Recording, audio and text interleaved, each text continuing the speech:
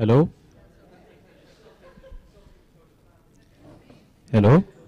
Hello? Hello, everybody. So we'd like to start. So everybody, please grab their seats. First, take your coffee and your muffin and everything else. It's all in the bag. Please help yourself.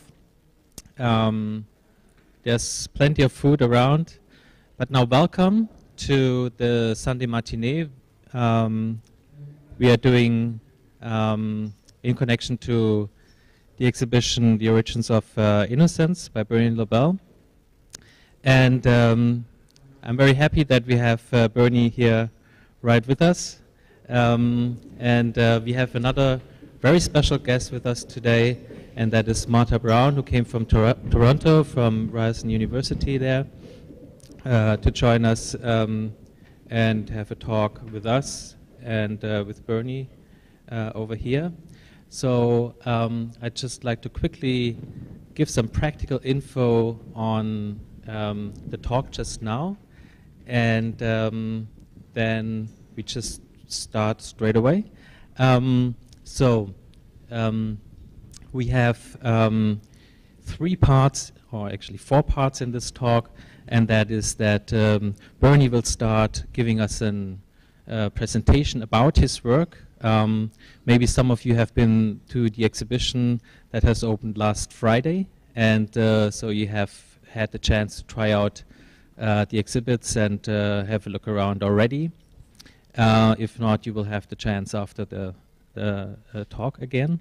So Bernie will talk about his work a little bit, and you might have seen that a lot of his work is has a reference to Etienne Jules Marais, and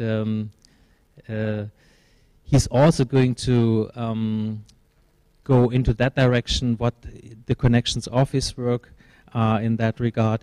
But then we also have an expert on Marais with us, and that is Marta, who has published a book about the work of Marais that helped, or actually was triggering some fundamental reconsideration and re-evaluation of his work. And so we hear a little bit of that, I think, and after that Bernie and Marta will have a conversation about Marais, about Bernie's work, and about many other things.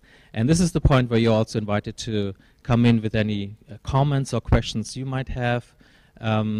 So first we do the 2 presentations, and then I will just check how the atmosphere is in the space, if you have any direct questions. If not, we start the conversation, and then you're very welcome to jump in at any time with questions you might have.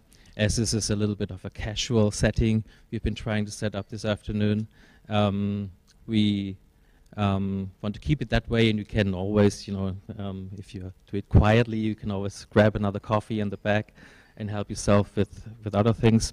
So for now, I'd like to start one more addition, and that is after the talk, we also would like to just sort of diffuse this setting and take a tour around the exhibition. So the things that we've been talking about can be also, discussed in a applied manner. At the exhibits around the space.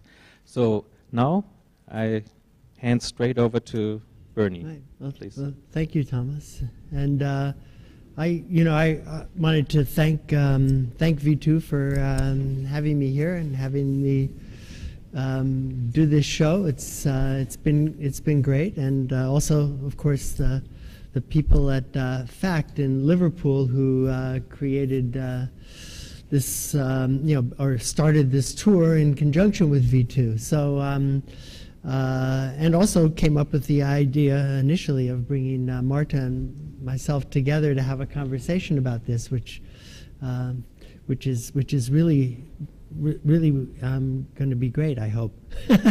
Thomas was saying first we do this, and then but first we do this. And I was thinking my daughter was a softball player when she was in high school, and her coach would always, because they were, there was some talent on the team, but they were made lots of errors. They would always be dropping balls, and the coach and not making the throws, and missing, and swinging at the wrong time. And the coach sat them all down at one point, and I happened to be there, and he said, first you make the catch, then you make the throw. So first we make the catch here. Let's see.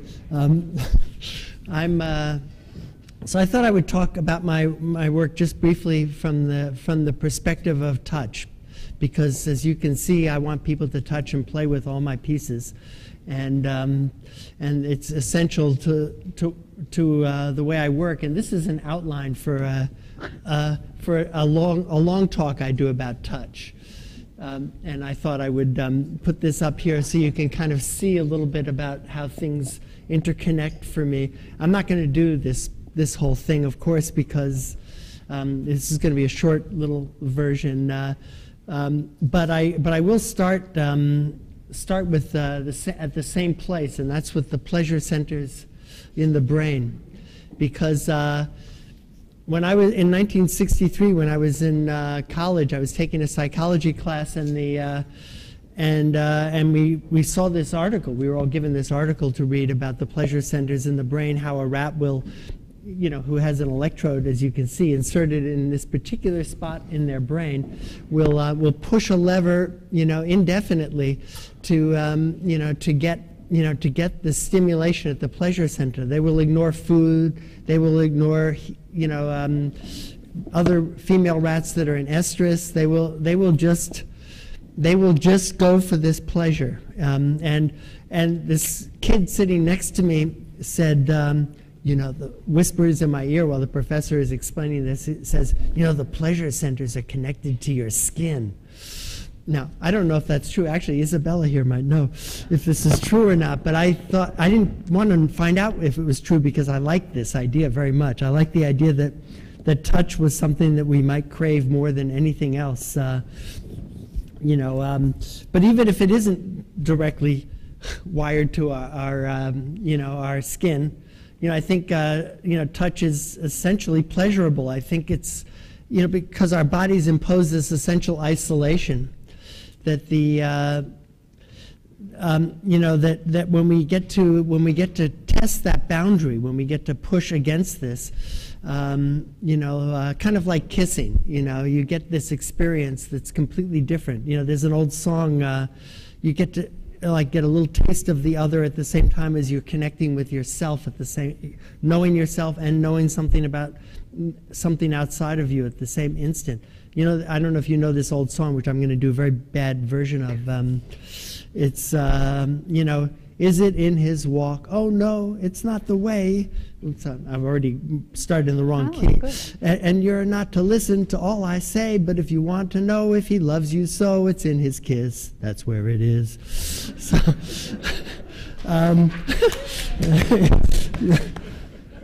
so I think touch kind of defines, who we are.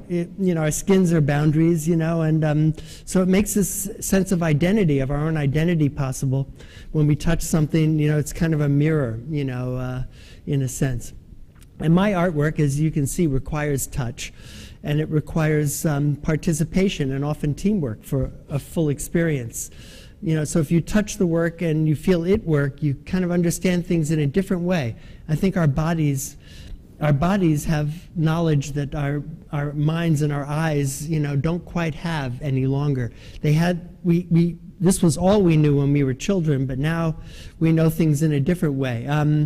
So I'm kind of, this very brief thing, I'm going to kind of use touch as a touchstone for discussing my work. I don't know if you know, the touchstone is this I think it's, I don't know exactly what mineral it is, but it's a rock that if you strike gold across it, it will make a certain colored streak. But if you were to take a piece of brass that looked exactly like gold, it would make a green streak, and you would know you wouldn't have gold. So the touchstone is sort of the emblem of truth. You know, with a touchstone you can tell truth from falsity, and with touch you can tell truth from falsity.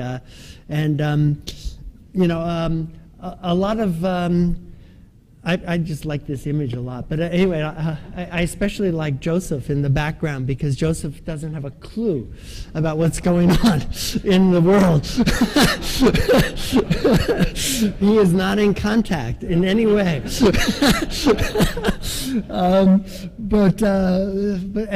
I don't know, the baby Jesus is so creepy.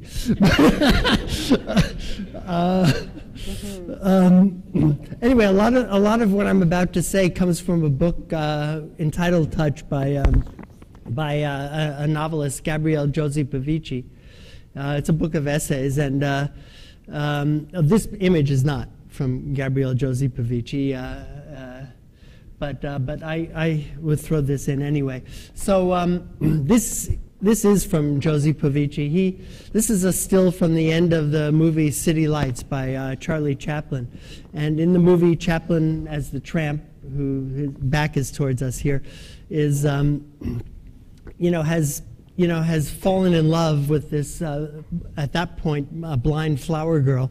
And she, thinks he's a rich man because in the way he stumbles onto her, he has walked through a rich man's car, so he enters her space, as it were, through this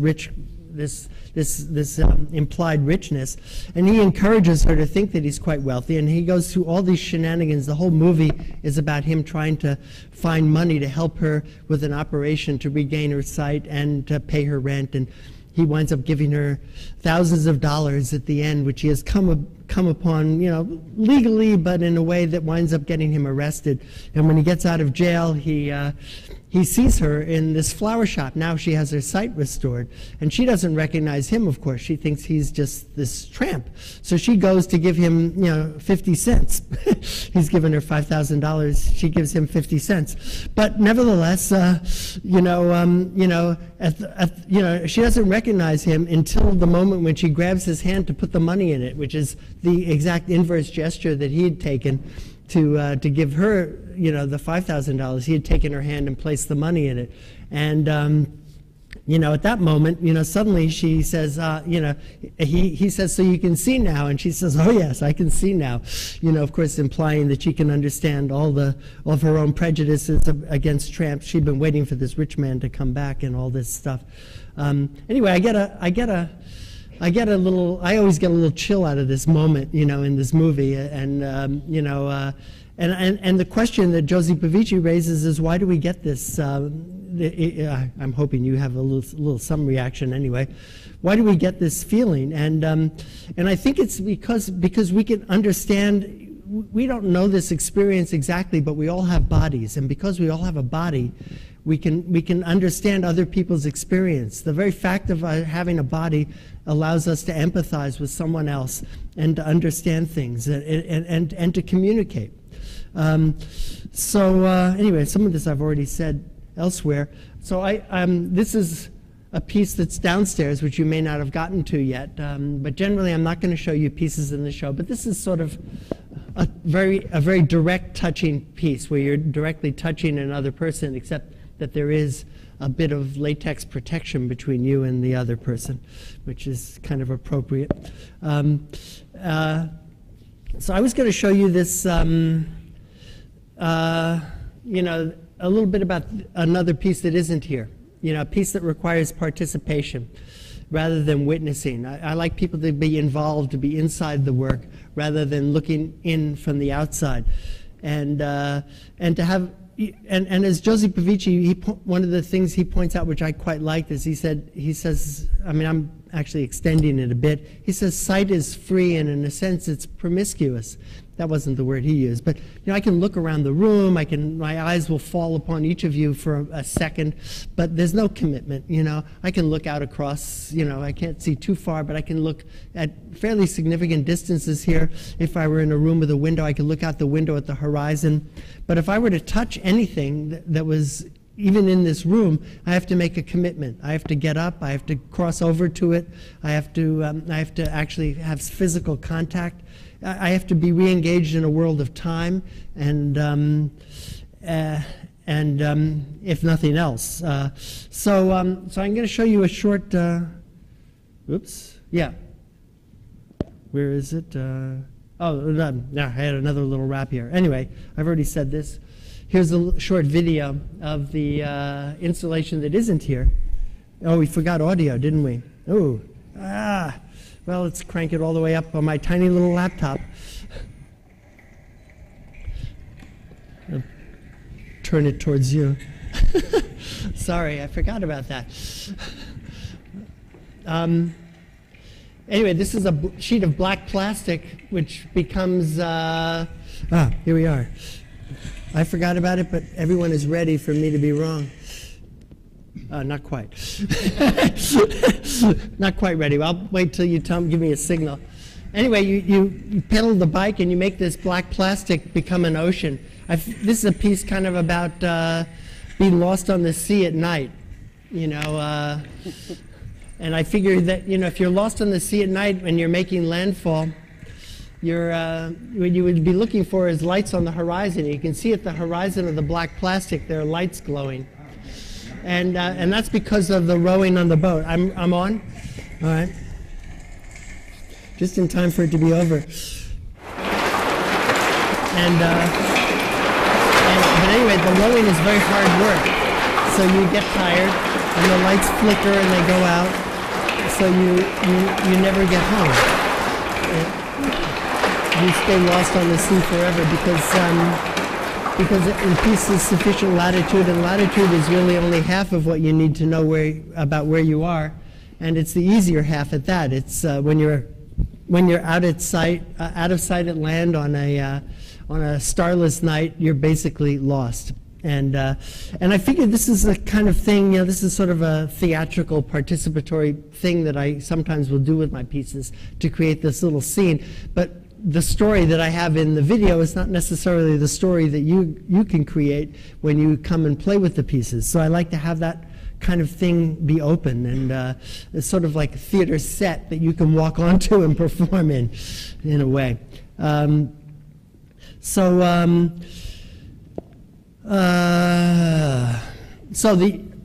the installation that I wanted to talk mostly about here is right around us is the ideology of innocence,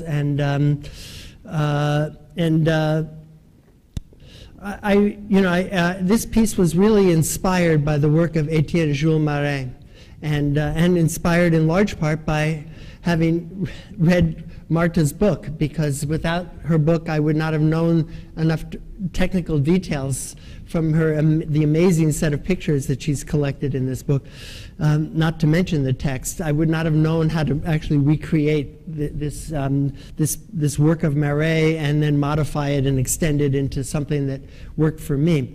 But just as a quick brief intro to Marais, he's probably most famous for these images like this. Marta will talk more about this. I'm not really going to discuss this because she has plenty of more of Marais stuff. But I wanted to get to this image because this was I was visiting in 1994. I was visiting the Bakken Museum in Minneapolis, and I saw this mechanism, the actual thing itself. And and this is a pneumatic mechanism, unlike the photographic investigations that Marais engaged in later about motion, trying to understand motion. Earlier, he was working pneumatically, hooking people up to pneumatic sensors to try and understand motion. And in this case, he's trying to understand speech. So you put your lips over these two little hooks, and you would be speaking, and your breath would go into this tube, and all of this would be registered pneumatically on these, on these inscriptors that would be writing pneumatically. And this, this technology just like inspired me, and you'll see it all over the place in the exhibit here. And I was especially interested in this other image that I got in a pamphlet from the visit to Marais. This image, of heart simulation. Here he has trying to simulate how the heart might be working, so that he could then, investigate it. And this image, which comes from Marta's book, of a more complex heart simulation.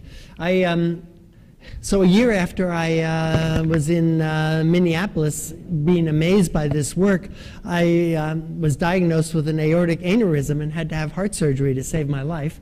And I'm thinking, oh, here's this image. Here's Marais' work with this very prominent aorta. And I think I've got to do something a la Marais vis-a-vis, including this in my artwork in some way. So I felt I had to do something that would reflect the fragility. I'm going to skip over that. The fragility of my own life, and also kind of capture some of the fragility from that image. This is a little video, and it's good that we have the audio. This is a little video of my experiments a la Marais, trying to figure out how to incorporate his work into the kind of things I was doing. So I make this piece of equipment to rotate this disc, and then I've got this, you'll see in a moment, these Marais style, writing apparatus, these tambours writing directly on the wood.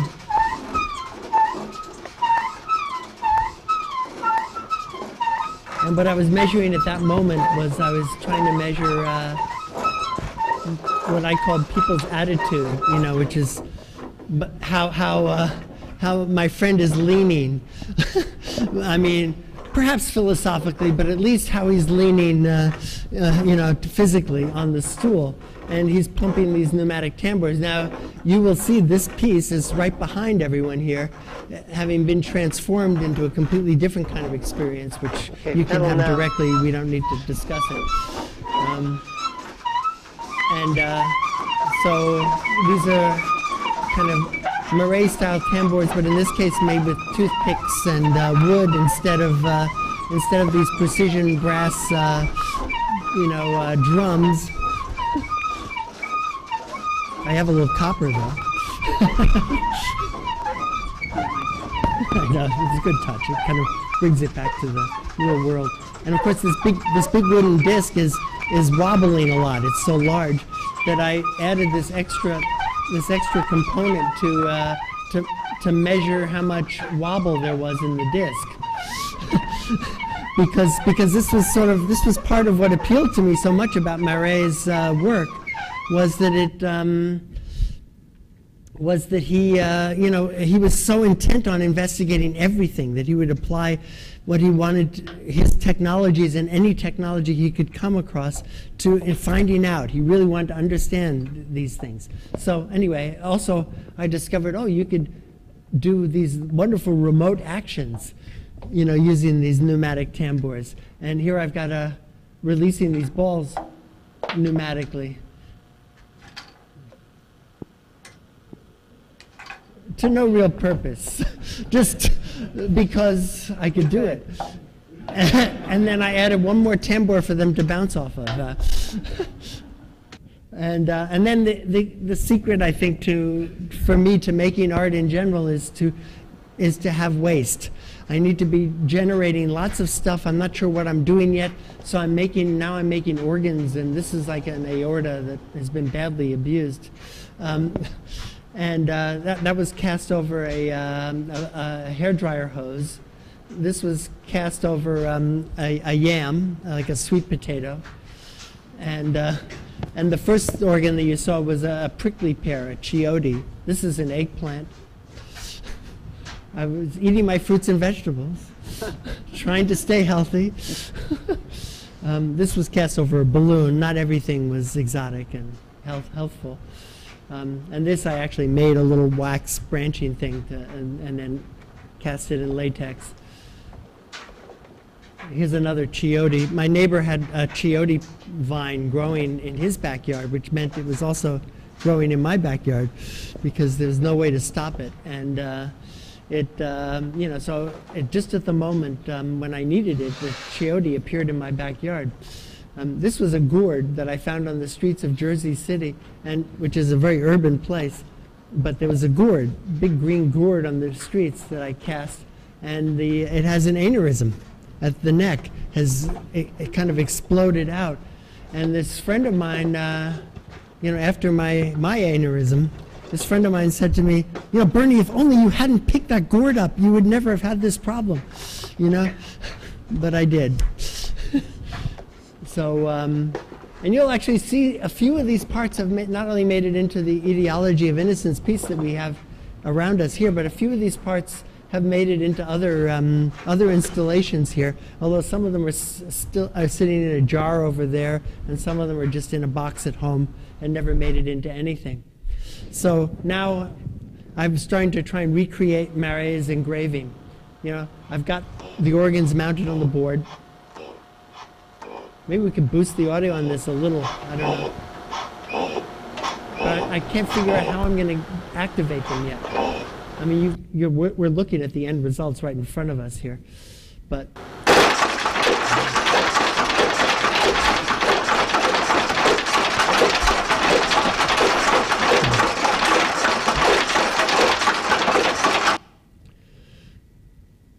so I like intermixing these body parts and these fruits and vegetables. And this is more or less the way it is now, except that it's got other changes. So maybe I'm trying to regain some kind of control over my body. This is why I'm working on making a piece that comes out of my coronary condition. But this is the kind of control that I usually gravitate towards, is something like this is an outline for another investigation. I mean, I feel like I'm in control when I'm doing this. So I don't know if it's so much control as some kind of recognition of how little control I have. And anyway, I think at this point maybe I'm 1 minute and 14 seconds over, and I got this. It's going. It's still going. The more we talk about this, the longer I go. So maybe I'll turn the talk over to Marta, and switch to her presentation. Thank you.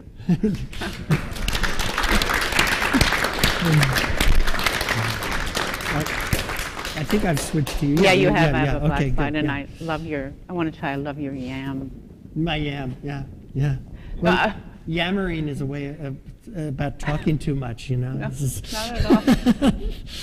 But Mare, besides being the inspiration for marvelous work that Bernie does, and that is all around you today, his decomposition of movement was astonishingly influential in a number of other disciplines, and I just want to give you a list so we know what we're talking about. So Mare first succeeded in mechanically graphing the movements within and of the body.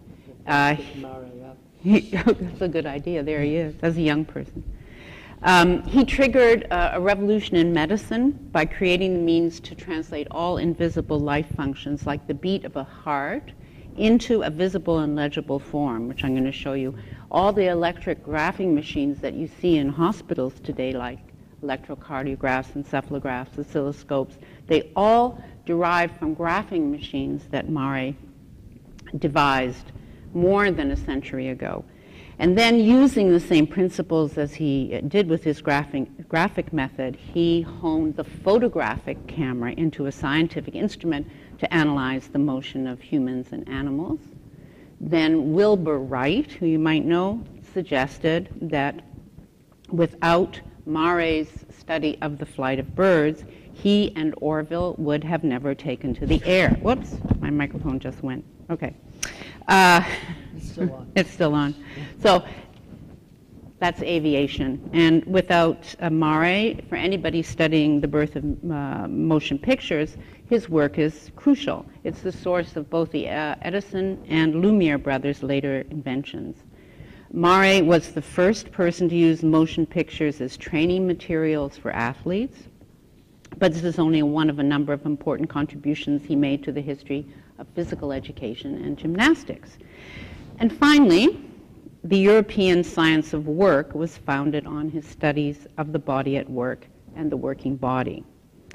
So, born in 1830, Mare trained to be a doctor, but he found the new science of physiology more suited to his taste for pure research and to his talents. He was a mechanical genius. He believed that he could make physiology a more exact science, the equal of physics and chemistry, which were the most advanced sciences of his day, by using machines to measure the functions of the body, to determine the laws that govern them. And at the root of this was a radical perception of the human body, because Mare saw the body as a machine, an animate machine whose workings could be explained by the laws of theoretical mechanics. And more radically, he defined the life which animated this machine as a complex motor which, like inanimate motors, consumed fuel and supplied energy. A motor, in fact, whose functions could be reduced to the newly discovered laws of thermodynamics.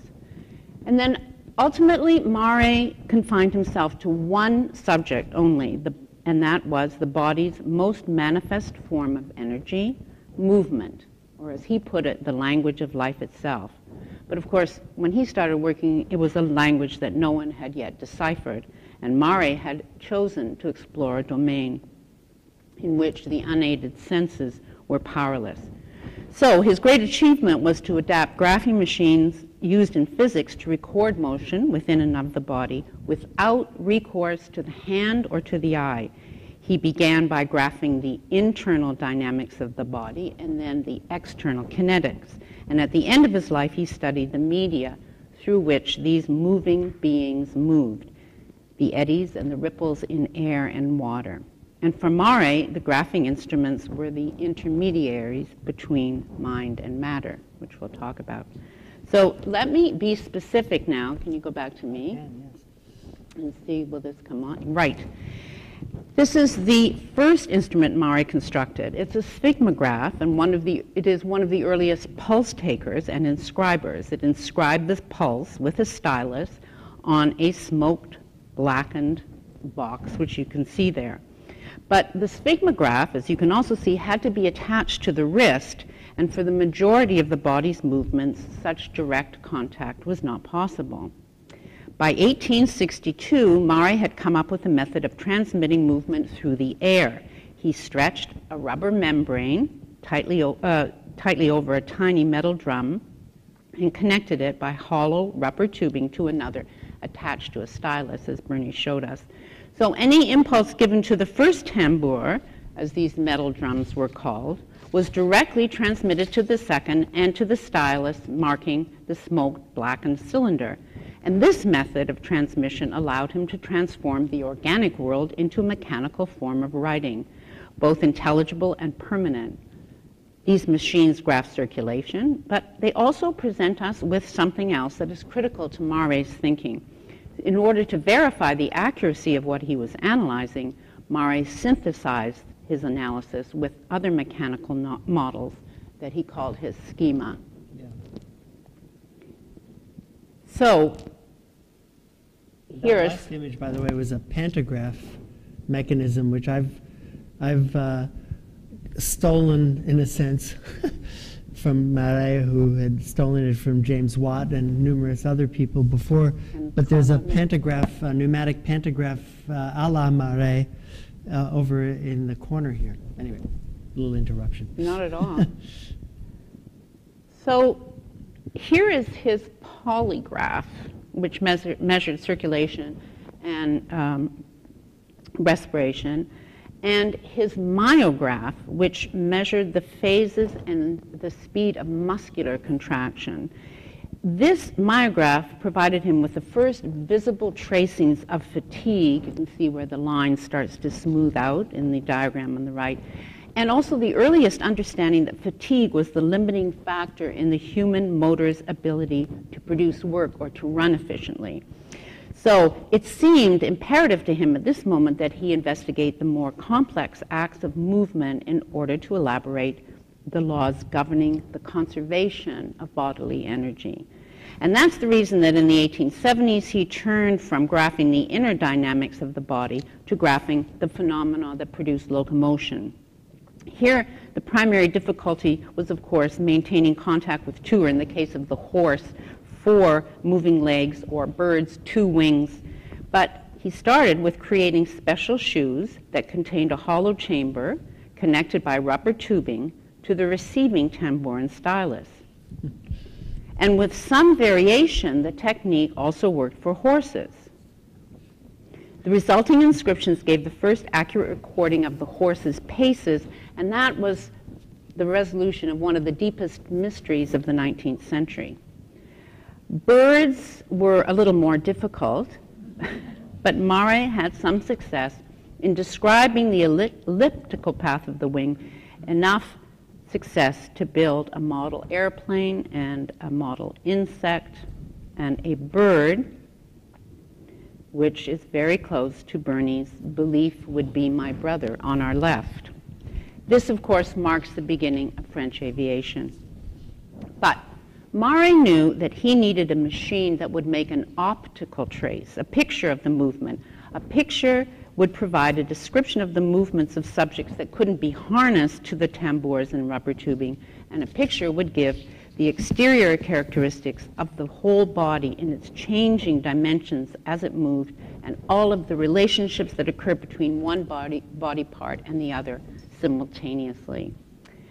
And in 1878, just as he was facing this problem, such a pictorial solution was offered in this sequence of photographs of trotting and galloping horses published in La Nature, the French scientific journal. They were taken by Edward Muybridge, an Anglo-American photographer who was hired by the governor of California, Leland Stanford, to photograph his horses, because Stanford had apparently seen Mare's tracings showing how the horse was suspended in the air at a certain point. And Stanford wanted that proven by a photograph, that is, something made by a machine that did not lie. So, inspired by Muybridge, Mare took up photography. After experimenting in 1882 with a photographic gun that made 12 sequential images on a rotating disc, Mare succeeded in decomposing phases of movement on a single fixed plate with a single camera and in real time. And I'm just going to show you how he did that. He dressed a man, and he only worked on men. That was the default body, no women, all in white. And he had that person, that man, move in bright sunlight in front of a black background. He operated on this body with an ordinary camera with its lens left open, and behind the lens he put a rotating metal disc, as you can see here, which had from 1 to 10 slots cut into it at even intervals. Now, as the man moved in front of the black background, he would be in a different location each time a slot in the rotating shutter exposed the glass plate, creating a sequence of images. And the faster the disc shutter rotated, the more images would layer on the same plate, since less time would elapse between the exposures, and the subject, of course, would cover less ground. But Mare's camera was obscuring what he actually wanted to see, which was the clear expression of movement. So, operating on the subject this time rather than the camera, he eliminated the superimposition, first by covering the half of the body in black velvet, as you can see here, and then by covering the whole body in black and marking its joints in white. So now he had pure movement, detached from the performer and conveyed in a graphic form, and of course a photographic image, totally without precedent. And he called his method chronophotography. And chronophotography allowed Mare to finally analyze the mechanics of how we actually walk, run, and jump, and how the animals with whom we share this planet actually move. In the 1890s, chronophotography also enabled him to study the movement of the inorganic, the trajectory of projectiles, the geometric forms engendered by a string or a wire moving around an axis, balls dropping or being thrown, and even water, where there was no bearer or guide. In 1900, he moved into the area of aerodynamics. He constructed a wind tunnel in which he photographed smoke fillets traveling around different shaped planes.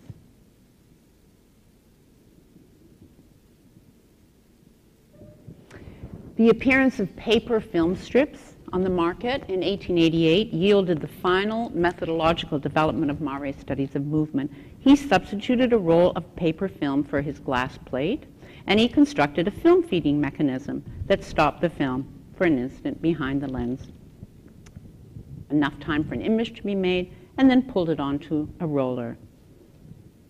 These are his earliest films. And one of his most famous, a cat falling, being dropped actually to prove that it always lands on its feet. So it was this camera that Edison borrowed for his kinetoscope, which you see here, and the addition of a better film feeding mechanism allowed the Lumiere brothers to patent their cinematograph and project the first pictures to a paying public in 1895. Mare also changed the way the body was represented in the aesthetic domain. In 1904, after 1904, the year that he died, the experience of the newly industrialized workplace and the new technologies such as telegraph and telephone and automobile, phonograph and cinema had come to foster a heightened awareness of subjective time, a sense that for the individual, time proceeds at an irregular pace beyond the reckoning of any standard and authoritative system of measurement. It's part of this new culture of time, the subjective experience, the core of which we call now, that Mare's imagery was severed from its purely scientific roots and comes to belong to the canon of 20th century art. For artists who followed the Cubist transformation of spatial and temporal conventions after Cubism, Mare's chronophotographs were irresistible. For Franz Kufka, whose Women Picking Flowers you see here, they resolved his attempts to demonstrate the appearance of motion. For Duchamp, the chronophotographs were seized on as a mechanized alternative to sensible beauty, enabling him to put, as he said, painting at the service of mind. The Italian futurists, this is Boccioni's Elasticity of 1912, adopted Mare's chronophotography because both scientifically accurate and lyrically graceful as a ready-made coherent system of science to express the kinetic and emotional dimensions of the subject. Luigi Russolo here, Bala's Dog on a Leash here, and to materialize the forces of the invisible and to give visible form to speed and dynamism. Mare is on the top and Bala, 1913, on the bottom. So I want to conclude now by pointing to the link that joins all of these aspects of Mare's work and Mare's work to Bernie. So Mare's work, his subject, and which was movement, and his method of mechanical decomposition is at once the beginning of a new synthesis of science and art and the focal point of labor and art and the dissolution of the space-time continuum. It signals the convergence of the new concept of the working body with the crisis of time and space perception. His work, I think, marks the place where social and cultural modernity intersect. Thank you.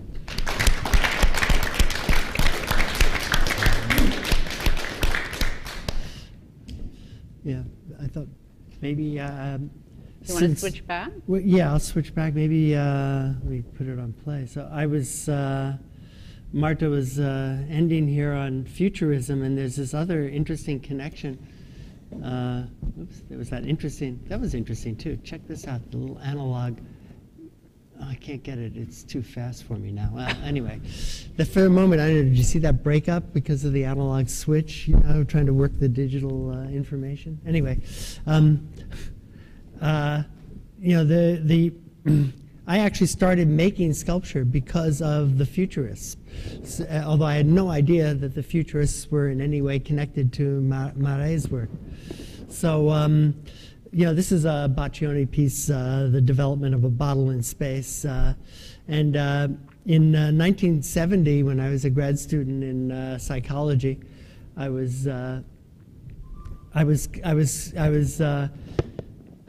started playing with some clay, and anyway, maybe I'll get to that in a second. But you know, this is a bronze model of one of Maret's studies of the birds in motion, and you can see the different phases of the motion of the bird as it's flying, and a very Maret-like sculpture by Baccioni, the 1913 Unique Forms of Continuity in Space. And this was the piece that got me to want to make sculpture while I was studying psychology in grad school. You know, wow. Anyway, I'm looking at this, reading my text here and thinking, what the hell was I thinking about? Sorry, I don't know what I was thinking about. I'm looking at this, I was going to read it, but I don't know what I'm talking about here. Well, because you're talking about modernity. You're I was talking about where I modernity, started, yeah. and That's the true. promise Yeah, of progress, scientific progress, artistic progress, and you're wondering... very embarrassing. Anyway, thank you. I'm reading your notes. Yeah, okay. That's good. Well, at least you understood what I was talking about. Absolutely. Modernity. Modernity, yeah. So in a way, there is this falseness and exploitation about science and modernity and technological change. You know, it promises this kind of scientific salvation. And it seemed to me also to be the best hope for a solution to any problem. And yet, you know, at the same time, it was not that which was inspiring me about this work, even though this work is referring to that. You know, after seeing this, I made this. You know, I'm going to show you this is the first sculpture the second sculpture. I made one when I was about 10 years old. But this is the second sculpture I ever made. You can see this is like, there's no question this is, you know, that I'm looking at Baccioni's work and I'm thinking, you know, I can do this, you know. But it wasn't just that I could do it, it was just that I wanted to do it, you know. And the interesting thing was that I thought of myself at the time, this is pre-Spock from Star Trek, but I thought of myself at the time as being this person. I'm about 20 years old, 21 years old. I'm thinking, well, I don't need emotions. I've evolved beyond emotions. You know, I'm a rational being. It's all reason, you know, just like this scientific idea, you know, that we were talking about here, this idea of understanding everything through science. But, you know, so emotions just get in the way, and they're nasty and messy, and they're clearly, you know, I clearly don't have them. And then I make something like this, and I had this revelation. I said, oh my God, I do have emotions, because this thing is out there grasping at something, you know, and you know, I'm thinking, you know, I don't do that, do I? You know, I don't, you know. And but I had to recognize that not only did I have the emotions, but here's another view of it. But not only do I have these emotions, but I also probably have been studying psychology to understand myself, and it was not working clearly, because all the psychology was doing was getting me to think of the world as being something I could understand through some theoretical construct. But in fact, there was something else. there that I was missing, and Baccioni had kind of opened this possibility up to me. So I began making these these art pieces. I thought you were getting a picture of my hat, which is good, Anyways, I just told this story that I now have up on the screen, but anyway, it was a revelation, and the connections kind of abound with Marais. This is one of a series of Marais wind tunnel experiments, and one of my early pieces, not quite as early as the ones you just saw, was also this piece, which I called the aerodynamics of sleep. Good. And so even in something like this, I'm kind of metaphorizing the same kind of approach. Taking this scientific universe and trying to find a way to make it work for me to understand things, but to understand things in a somewhat different way than the scientific understanding. And this is not really totally relevant, but this was my first maybe mildly interactive piece. This is 1970. That last one was 73. And this is a little baby you could cradle in your arms, and hold, and that was my intention, was that you should pick this up and carry it on your arm, and it's a very smooth, fiberglassy kind of thing, done in the year of my daughter's birth, So it was, it had these other connections. Anyway, I think that was my little digression that was based on following up on the futurists and how they had kind of helped to get me into art. And I had no idea that Marais, I had never heard of Marais at that point. It was, of course, I'd seen Marais there's a fabulous book, Simon Gideon, I think. What is the name of the book? Mechanization Takes Command, yes. And it's a fabulous book, really interesting, where in one part he connects Marais' automatic camera to the machine gun. Because they were both roughly at the inventions of roughly the same period, And it's a book like that. He makes those kind of connections all through a huge volume. It's out of print, but I heartily recommend it. And but I'd seen Marais' work in that, but I had kind of forgotten about it. And then I had my little visit to the Bakken Museum in Minneapolis, and Heart Trouble, and Marta's book, and that was it. Here we are. And here we are. Just before we dive please, too deep, I'm trying to kind of sense the atmosphere in the room and see. And what are you feeling? Oh, well, I tell you after the announcement. Okay. I'm trying to sense if you have any kind of comments or questions to jump in. You can do this at any time. I'm just sort of, checking around. I think that would be a good idea to hear. Checking around. Yeah, Yeah, please, so that's the first one already. But can you hold on for 1 second? You have to wait till. I give you mine, but you have a second one? Yeah, there's a, so it sort of loops from science to art, right? So we start with the machines of Marais, taking pulse and making images out of movement, so they become like diagrams, and then diagrams start to inform art and futurism and inform your early sculptures, and then you move back almost. Yes, like you move from the form of time or back to the machines, and I would like to hear what the perception of both is. So if you see like these forms, right, that relate to time, how that relates to like how you participate in the pieces as machines. Is there a switch from one art form to another? Yeah, well, whatever images I have of the switch are not here, but there.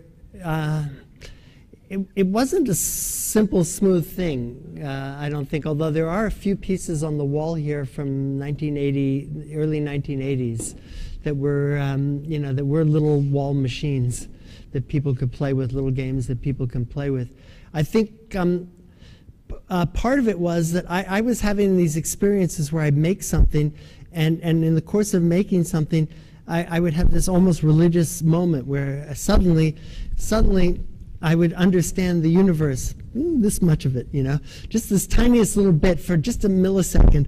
But I was getting this experience that was kind of an amazing experience, and I started to think gradually that I wanted to somehow get a flavor of that moment into the artwork in a way that wasn't just there in the piece for you to behold, but was there for you to have for yourself. That you could somehow get that moment, perhaps a moment of discovery, a moment of revelation, of, you know, just in a tiny way. So the moment when you see that baby hanging on the wall and you want to pick it up, and you call it interactive, which is really stunning. You call it interactive. Is that the same that makes us pick up the handles and explore? Is that a sort of similar? I think it's the continuation of that very gesture. Yeah. Yeah, so I'll bring the baby back up because she's so close. Yeah, I think it's a continuation of that same gesture, except that I realized that I at that point I had the baby on a baby blanket, but that was the closest I had come to creating a way to suggest that you should pick her up, and I think at this point now I have these points that are pretty clearly say, you know, crank yourself into me, you know, and for the coffin back here, you know, or wind me up for this clock, or turn my handle, you know. I mean, I don't have a label telling you to do this, but the red handle, I think, speaks volumes, you know, so Isn't yeah. it also a question of how Bernie's, the machines around us, invite us to interact or participate, and doesn't that have something to do with their fragility? Well, here it's sort of the abstract form that it's like a tracing of movements or touchings, and that's a clear sign, touch me. Yeah. So though it seems like extremely determined, like on a motorcycle, but of course it's not. It's still explorative, and you still need to stroke it and use it. And something else happens, which is not really predictable. In a way. Yeah, well, because they're not accustomed experiences, I think, you know. So I'm taking a common interface, riding a bicycle. I don't know how common cranking yourself into a coffin is, but but you know, turning a handle, riding a bicycle, sitting on a stool. These are all things that you would do, but then I'm giving you a different experience with that than you would normally have, and I think, yes, I think and the fragility is part of it, because there's an object, a very fragile object here that you're looking at, and you're being invited to touch it, and yet you're not sure, unless you've been drinking a lot, you're not sure how hard you should touch it, you know. And if you're drinking a lot, then you don't care how hard you should touch it. But you know, if you're interacting with it and you're sober, you think, well, you know, and I like this because it makes the objects, even though they're very mechanical things, it makes them almost organic, you know, because they have this, they're sort of hovering at this moment between breaking and not breaking. And so as you're working it, you're trying to keep it going, you're trying to keep it alive, I think. I mean, I hope that people have this experience. And so you're trying to help make something happen, and your investment increases, and you're also you know, you're also feeling like there's an interaction going on between you and the machine, that you're somehow keeping it alive, making it come alive, keeping it alive. And of course, this is something I work towards now. At the beginning, it was because I didn't know what I was doing, and the pieces were always fragile because I didn't know how to make them better. Now I try to make them fragile, and sometimes it's hard. Although we just had another piece break overnight, so you know, it's you know, it's I'm still working on this line here. Yeah. I was wondering, I didn't see everything yet, but some of the machines, like the input is kind of the same with the output. Like when you sit in the chair and you wiggle the output with the cheeks, it's like a bit feels for me like the input versus the output is the same, but then the other one there where you have to move a lot, bicycle a lot, and then there's a small knitting at the end. Yeah, yeah. Where you, like it feels like this big machine with a lot of input gives this small output. But I was wondering if you were playing with these different kinds of. Yes, but not quite as consciously as as that. But yes, no, I definitely. And you know, I mean, of course, for me, the slowing down of everything was part of an idea that I had that no single person, no single group, because that takes more than one person to work. Someone has to be sitting on the couch doing nothing for the pedaling on the bikes to amount to any knitting. And so I wanted to slow that down so that even though it took more than one person even at one instant, it also took many groups of people over a long period of time for there to be any appreciable knitting starting to occur. But it also does separate you in a way from the product. And this one is a very direct connection, as you were saying. This one, I mean, as soon as you saw that stool in the earlier video being used to just measure how people are leaning, and then I wanted to make some other kind of interface, some way to have people interact, and I thought, oh, a headset. I haven't done anything with a headset. And you know, so I made a set of latex earphones, and then but because for me, everything needs to have errors in it. There have to be mistakes, or I never get anywhere.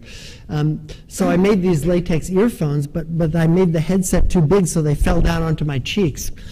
And at that instant, I heard, you know, the Irving Berlin song, you know, Fred Astaire singing, "When we're out together dancing cheek to cheek," you know, and immediately I hooked them up to the stool, where these are cheeks in English also, and so the lower cheeks would pump air against your upper cheeks, and you can dance with yourself cheek to cheek. So all of that was clear instantly as soon as these things fell onto my cheeks by accident. And you know, and then, you know, the title, the connection to the stool, you know, everything became clear. So even though, you know, and afterwards I can think about things the way you were describing them. But when I'm making them, it's more like this. It's more like you know, like I'm just frustrated. I'm doing something, and then accident happens, and the accident is good. Sometimes the accidents are bad. And you know, this break that we have right now, that's not a good one. We tested it to see if it would be a good one, but it actually is deadening the sound, and you know, we're going to have to fix it. Yeah. Thank you. Thanks for the question. Yeah. Okay. Well, Yeah, well, maybe we can kind of save the more practical questions to our little tour in the end. Yeah, please. Yeah. And more get our theory straight for the moment. Yeah. And then we do the practical tour and break it up later on. And then you're most welcome to you know, to go along the tour and come up with other questions in that regard. So I'm just, what I was initially going to say, just trying to send some questions that come into your conversation. So if you have any, you just sort of do something like this. And but he's got one. But you haven't even started yet, and you have already questions. But no, we take these. I wanted to ask if you would talk a bit about the coffin piece and how it came to be. Okay, was that going to fit with one of your questions? Absolutely. Well, first let me find, I have some images of this I have to find. So we have a nice gray screen up there, and I will look for this, and hopefully it won't take too long. Or the MRI piece, whichever. No, I can only start on one thing at a time. Actually, this image I'm about to bring up is related, because it was a part of a revelation that came on the same trip I took. This is some of the waxworks from either Bologna or Florence, some of these wax models of the body that were 18th century models that are quite both gruesome and fascinating. And this one is especially disturbing, I find, because it's so sexy. and yet it is so horrible. Anyway, that's a digression. I just came across them. Let me go back. Sorry, you should never ask me a question. Ask me no questions. It's obviously way down in here because I didn't think we were going to get to this at all. But and I've also managed to separate some of the images to make it really difficult. So let's. Some of them are way up here. Where? This is fun, isn't it? I'm going to plunge right into the middle of it because I can't find the beginning. This is the problem of having a 12-inch laptop. You know, the little thumbnails on the side are so small that I can't see anything. But the coffin piece is a piece. I started this piece, and in a way, you can maybe my first slide I was going to show you is about the horns and the springs, so you could look at the slide as it were right here. And the horns and the springs. I was thinking of a model of the brain. And I thought I could make a tin can telephone model of the brain. These are really tin can telephones. You know, we have paper cups or tin cans with a string between them, and you're saying, "I can't hear you." That's what you're mostly saying. Pull the string tighter. And you're kind of doing this. So this is my kind of model of the brain. I think it kind of has this synaptic look to it, but at the time I was working on this, my mother's health was failing. I'm talking to her on the telephone. I'm thinking about how fabulous the telephone is. My mother could be dead. I could be speaking to her on the telephone. I wouldn't really know because the telephone is kind of magic. I don't actually feel the person I'm speaking to. I just assume that because she's saying something, she can't be dead. But, I don't know. Maybe she could be. And so I'm doing this, and at the same, and then I went to my mother when she was actually dying, and was with her when she died, and then I had to take a break. I thought I had to do something about death involved with the brain somehow in terms of this piece, but I didn't know what it was going to be. And I went Marty and I went on a trip to Europe, and Isabella, who's sitting next to Marty, took us to one of her favorite churches in Bologna, Santo Stefano. And I can say more about the church, but I've got a few images of the interior, and it's a very claustrophobic little church. And you have to go on this little journey into the church until you finally get to this spot where you can see where the bones of the saint are, but you can't get to where the saint is because you've been blocked from this.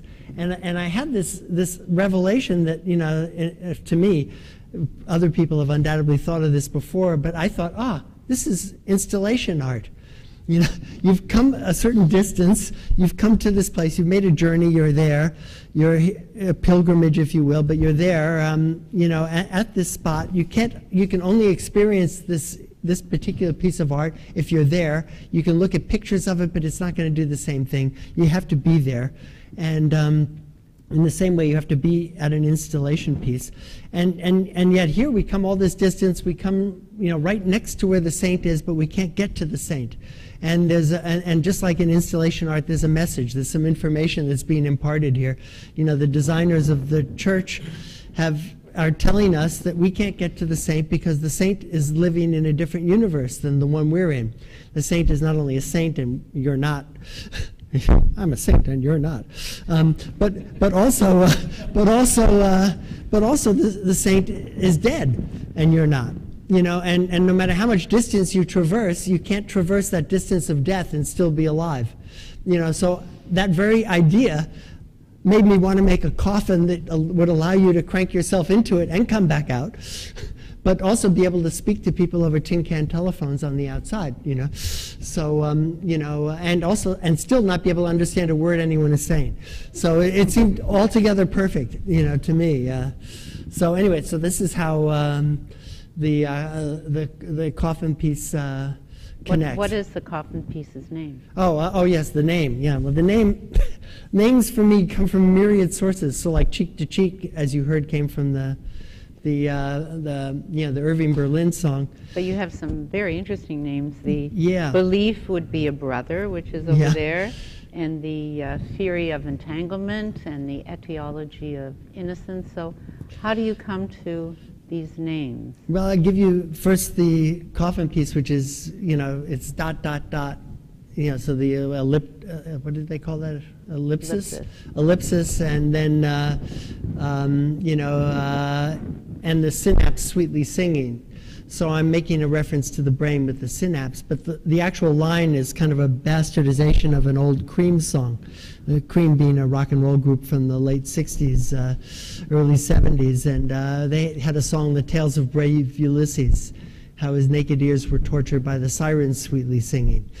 And of course they had like Ginger Baker slamming on the drums at that moment, so I can't do that for you here. So, so I'm thinking of the I was trying to make an allusion to the brain and to death, because I think, you know, it's kind of a Freudian thing almost, that that creativity and thinking and death are all kind of interconnected in our minds, because our minds are kind of trying to work out the fact that we're going to die somehow, even though it's not consciously there. I don't know if I believe this or not, but it's an interesting idea. And it's also kind of like that thing, you know, about the saints, about this kind of elusive quality. And I think the sirens, you know, the sirens for Ulysses were also a figment of his mind. I mean, it's really, I think, you know, I think it's kind of this thing, you know, this sort of self-absorption, you know, of ourselves within our minds, you know, that we get this sense of that there's this song out there, you know, that we are drawn to irresistibly, and it's really just us. It's our brains working, you know. And I think Isabella took me on a tour of her lab, and we were listening to the synapses clicking away, you know, through some electrical transposition, you know, and it was another one of these things. I'm thinking, oh, so this is what I sound like when I'm off. You know? So, which apparently doesn't happen too often. But yeah, so other pieces, other title, Belief Would Be a Brother is, this piece is really very much a copy of a Murray apparatus, which Marta showed you in that connection. I probably have a picture here somewhere, but if I look for it, I won't be able to talk.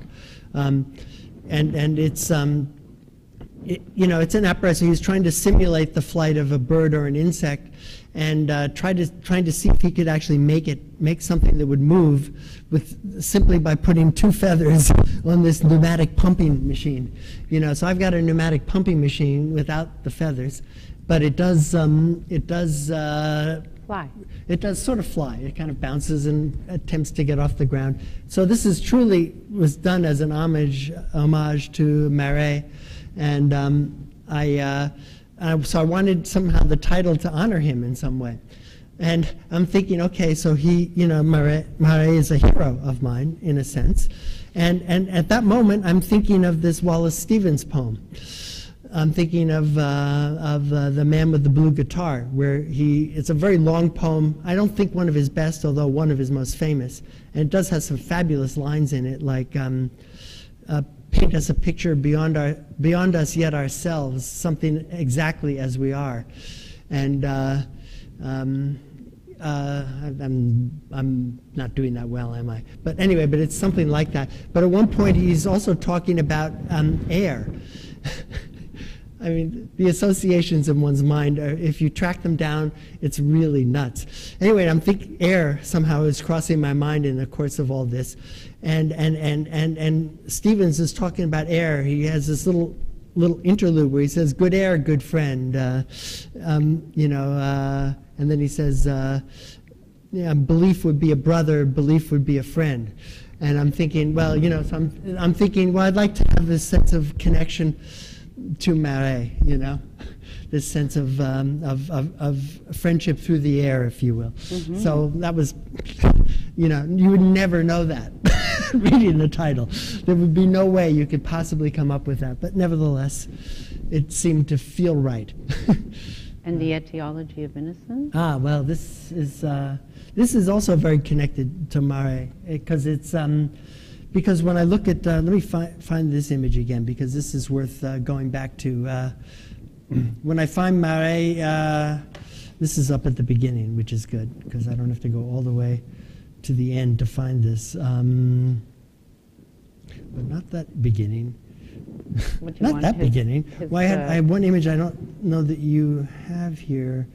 Well, here, actually, just as another aside, this is an image of, and then we'll get back to the question. Sorry. Oh, I hit play this way. This is a book about the brain. This is an image from a book about the brain by Gerald Edelman, and he makes this analogy that the brain is like a network of springs. And I came across this, I am happy to say, after I had my network of springs already made up. I'm thinking, yes, you know, I have no idea exactly what he's talking about in this, except that you, with springs, you get a kind of a resonant memory, you know, which is different than, you know, it's a very analog kind of thing, you know, and to simulate the way a spring works digitally, you can't really do that. And I think that Edelman is partially arguing for this kind of meaty quality to the brain, although I'm not sure because I didn't really understand his book. Anyway, back to my search here for the image I was looking for. Here it is.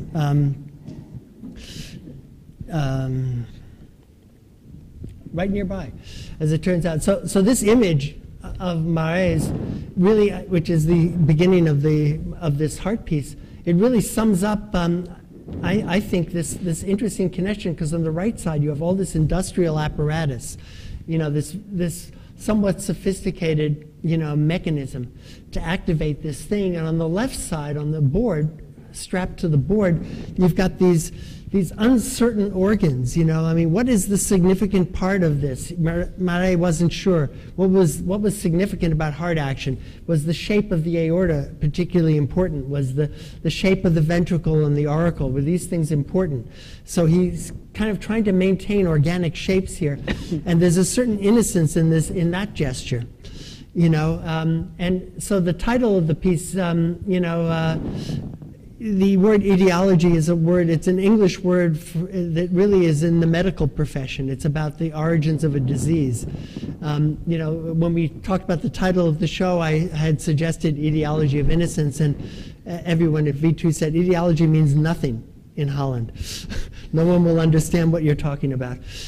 So we should do something else. I said, okay, origins. But etiology has so much more in it, because the etiology, because first of all, I'm suggesting that innocence is frequently thought of as a disease, you know, by posing it this way, by saying etiology of innocence. And I'm also alluding to my own medical history, you know, that I guess when I hit my chest it makes noises, right? Yeah, not a good idea. My heart, you know. Anyway, we can work it. You know, so I'm alluding to you know, my own medical history with the word etiology as well, and I'm also thinking about this moment in time when Marais was working, where it was really kind of, you know, he started with this almost innocent gesture to try and understand these things mechanically, and in a way, from looking at images like this, you think that he starts thinking that the explanation is going to be simple. It's going to be clear. It's not going to be that difficult. And then you see that the apparatus at the back is already getting to be much more complicated than he probably originally intended. You can see these things look like they've evolved. They've become more complex. And, you know, so I think that there's this interesting connection between the way the world works. In fact, I think, do I have it above? No, I have it below. This is the piece. This is a later Marais circulatory model. And you can see this image has nothing organic looking in it. There's nothing simple. This is a sophisticated model of the circulatory system. You know, Murray has already discovered that this quick idea that he had that the shape of things was going to be critical was not so critical. The volumes were critical. The timing was critical. So he's got another apparatus here now that it looks totally mechanized. That's also beating the heart. You know, But Murray believed that the body was a machine. I don't think you do. Well, I don't think that. I think I believe the body is a machine, but I think it's a broken machine. And a fragile one? Yeah, I think machines, because this idea of the body as a machine is, you know, people think of if you think of the body as a machine, you think it's an ideal machine. But in the world, there are no ideal machines. I think he was just, you could be all reduced to mechanics. Well, I mean, I'm alive because of some of that reductionism. You know, I mean, they replaced a piece of plumbing, you know, and you know, and saved my life, you know. Because the plumbing the pipe was about to burst. They put a piece of Dacron hose in there instead, and you know, it's now how many years later? 14 years later. And it's still working. Knock on wood. This is why I work in wood, by the way. I get to knock on wood, which is an English expression for keeping good luck. Knock on wood, you know. So, yeah. Also, that there is emotion. There is more than a machine and everything. So you find out emotion in your job. So where is the emotion in this? Well, I think I'm hoping. Well, first of all, this is I think, you know, as we were talking before, the fragility, I think, of my machines are fragile enough that I think that your heart goes out to them, so you start to get an emotional attachment to them, even though they're machines, and then you're playing with them, so you're starting to feel things. You're starting to feel yourself feeling a connection to this machine. You're starting to wonder at what it's doing and listen to the noises, and they're evoking associations, and emotions are starting to come up, I'm hoping. And you know, so I'm thinking that in a way I'm trying to create this machine acts as a device to provoke something in you, but not necessarily to tell you what you're going to feel. Although, you know, there are some, you know, I'm obviously contriving as much as I can here, and so I'm hoping that you'll feel emotions, and that you'll be the conduit, and that you know, of the emotional part of the piece, you know, so even the piece, the theory of entanglement downstairs, where you know, people are gradually making this knitting happen. It's all very mechanized, and yet when I was making the piece, and I wanted there to be this part where someone was doing nothing, and that was important for someone sitting on the couch doing nothing. That would be important for the piece to work. And this friend of mine came over and said, "What you have here is a metaphor for capitalism. There's someone doing nothing, and that's what makes everything happen." And so I hadn't thought about that, but I added a label. It says that when you're doing nothing, you're engaged in you are the capital, and then the labor also has a label, and the craft has a label, and what's been happening, especially here at V2, for some reason, people are starting to play the roles of the capitalists and the labor. You know, they're starting to argue about, you know, union rules. Why should I keep working like this? We're just sitting there. No, keep working. You must keep working. You know, I need to see what you're doing. You know, and so there's this other little, you know, connection to, you know, to aspects of daily life that I had never been part of the original piece, but crept into it, and now they have this emotional impact, even though that piece is actually a colder piece in many ways than many of the others. Although it's about knitting, which is a very, you know, kind of home body kind of event. Anyway, I don't know. The emotions creep in through my associations, I guess. Yeah. Which is the way to intuition. Oh, intuition. Yeah. You have to use the mic because I can't. Yeah, sorry. Yeah, so it's an intuitive kind of thing, I guess, but I kind of trust that if I'm making a machine, it'll come out differently because I'm making it. that somehow something else that's going on inside me is going to infect it. And I guess, you know, knock on wood again, I feel like I've been lucky so far, you know. It also suggests intimacy, theory of entanglement, Yeah, conservation of intimacy. yeah. So you have the intimacies of the body and the machine and the bodies with other bodies. That seems to be a strong... Yeah, and I'm very interested in this, in having people have to connect in some way to work the pieces. Not just to the machines, but to each other. To each other, exactly. That they, I mean, in this piece, it's in the ideology of innocence, it's relatively crude, you know, the connection that is. You know, one person is cranking this, and they can't see what they're doing. I mean, they can see the organs working, but they can't see anything else that they're having an effect on. You know, the heartbeat on the other side of the wall, the organs throbbing over there, and yet, you know, so what people do is that they hopefully will find another person to help them.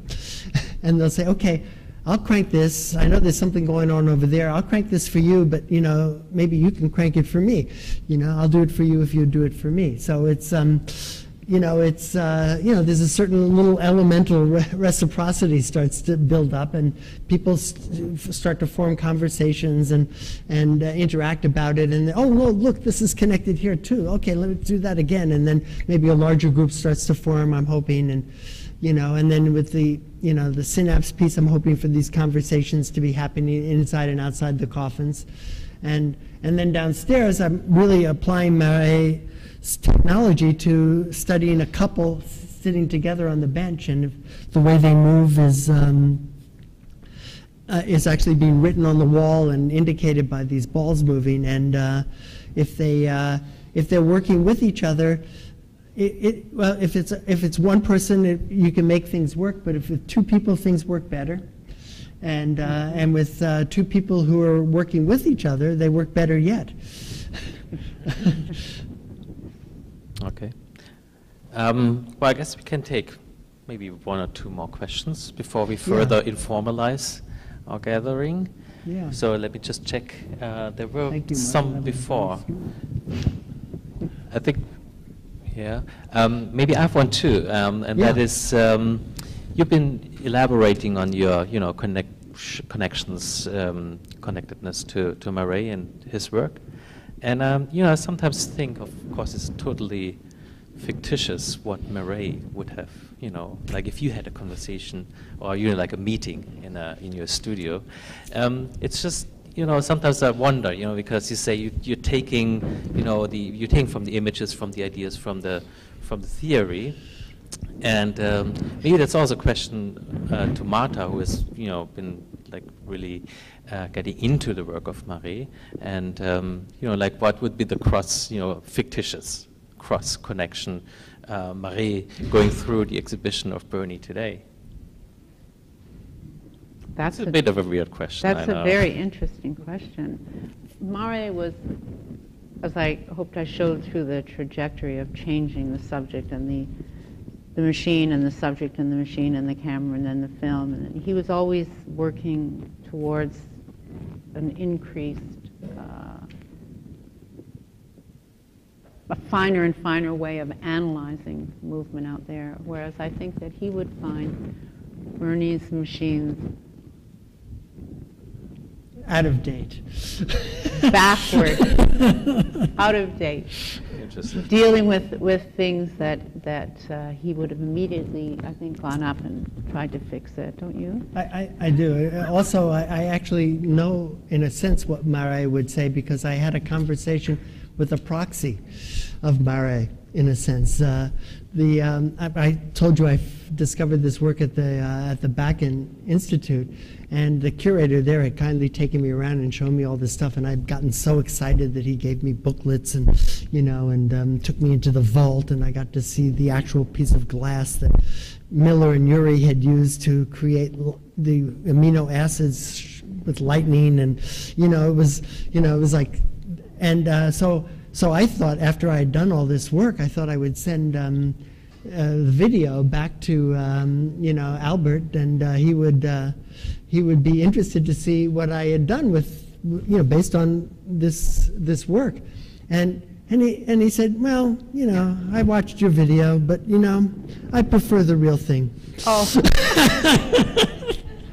But there's really no comparison. I mean, Mare becomes more detached, and the whole beauty of Bernie's work is the involvement and the intimacy that you have, as we talked about, with the machines. Mare is moving away from I mean, think of the camera. You know, he doesn't even need his tubing anymore. He's got light. Yeah, touch becomes irrelevant. Touch becomes totally irrelevant to him, and it's everything to Bernie.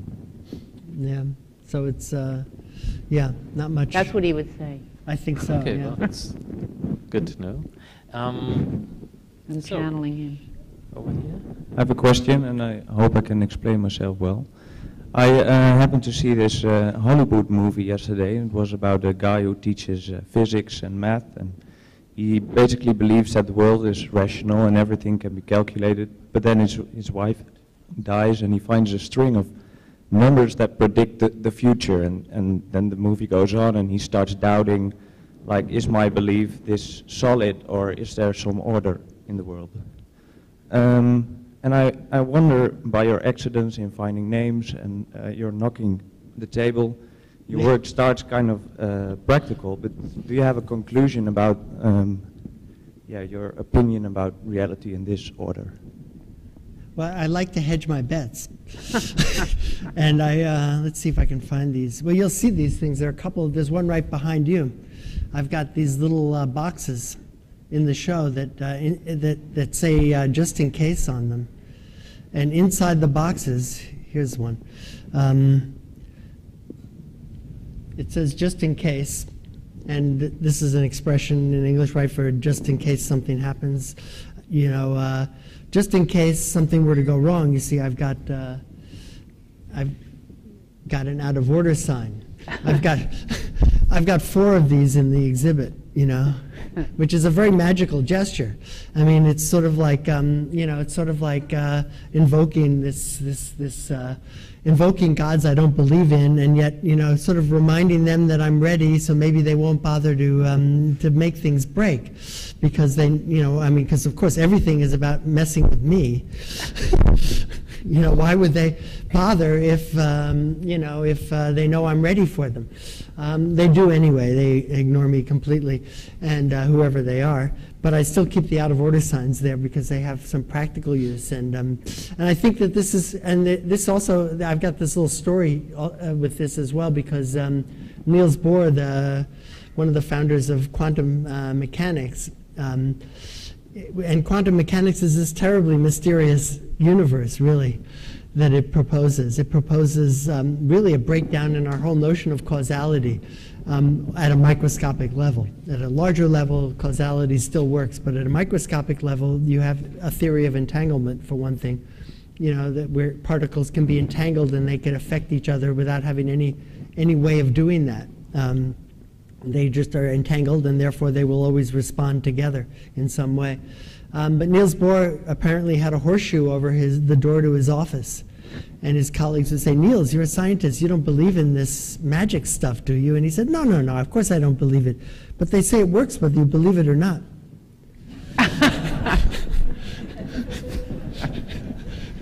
Good. So this is the way I feel. I think that's actually a pretty good way to conclude.